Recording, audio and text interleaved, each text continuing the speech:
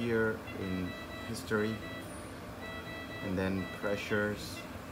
The important pressures are TMP, transmembrane pressure, and your access pressure.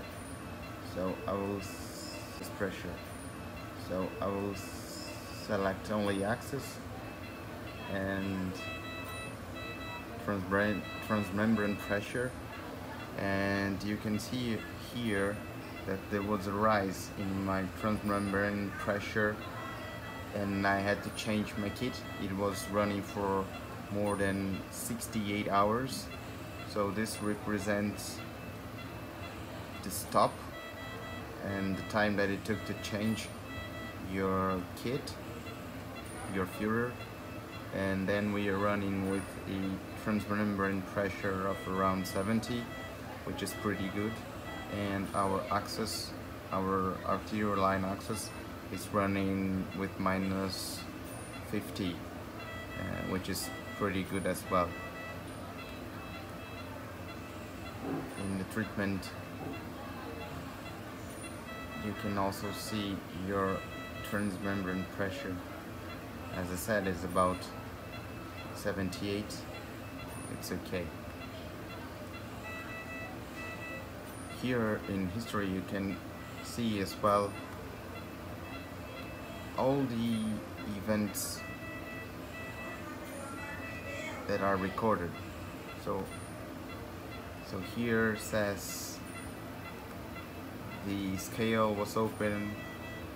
Here says that you've selected to change your bags, and everything here is recorded, and you have yellow, white and red flags. So the alarm events are the red flags, and you can see here it says negative access. Probably this was during the patient's hygiene or bath. And here, for example, the yellow flag says that our replacement bag was empty. Every day you need to set patient's body weight and also patient hematocrit.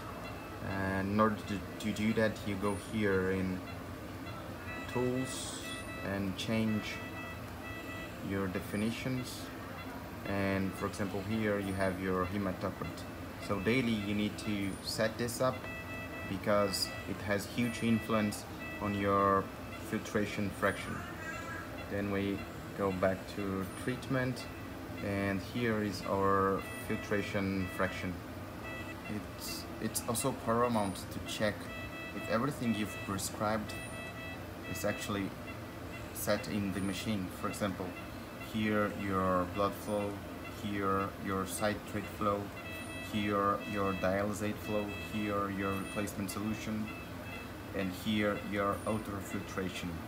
So you need to check if the machine is exactly the way you prescribed, and also here that your replacement solution is post-filter. Here you got your dose, in this case 29 mL per kilogram per hour, and your filtration fraction. Here again your transmembrane pressure and the other pressures that are running. And in this case here, my treatment started 69 hours ago, and this new filter 2 hours ago.